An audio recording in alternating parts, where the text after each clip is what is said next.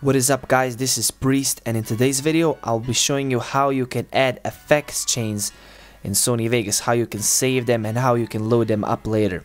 So we have this button, video event effects. Click on it, it's gonna open up plugins chooser. Now here I have this intro, it's a little bit dark and I always like to add some effects, and I noticed I always add same effects on my intro, so I thought, wouldn't it be cool if I could actually save all those effects together and load them up all together at once? Well, you actually can do that, so here's how to do this. I'm just gonna add some effects for demonstrational purposes. So I'm gonna add Sony brightness and contrast, I'm gonna add Sony levels, and I'm gonna add Sony sharpen. Then I'm gonna hit OK. So now I'm just gonna edit these effects, just gonna do some sort of editing and stuff. So just for demonstrational purposes, and here's how the video looks like.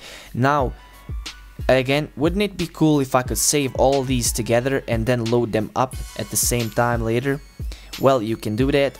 All the way on the right side you have this green button which says plugin chain. Click on it, it's gonna open up plugins chooser again, and now on the right side you have button save as. You click on it and then you simply name your plugins package or effects chain.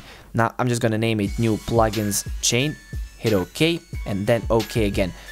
And now I'm just gonna delete these plugins just to show you how you can load them up real fast. So I'm just gonna remove all these 3 plugins and then I'm gonna click plugins chain button again. So just like if I was adding my effects again, I'm just gonna click that button, it's gonna open up this window again, and now on the left side you have filter packages. Click there and here's our saved effects chain. It says new plugins chain. I'm gonna click it and then I'm gonna click on add button and then OK.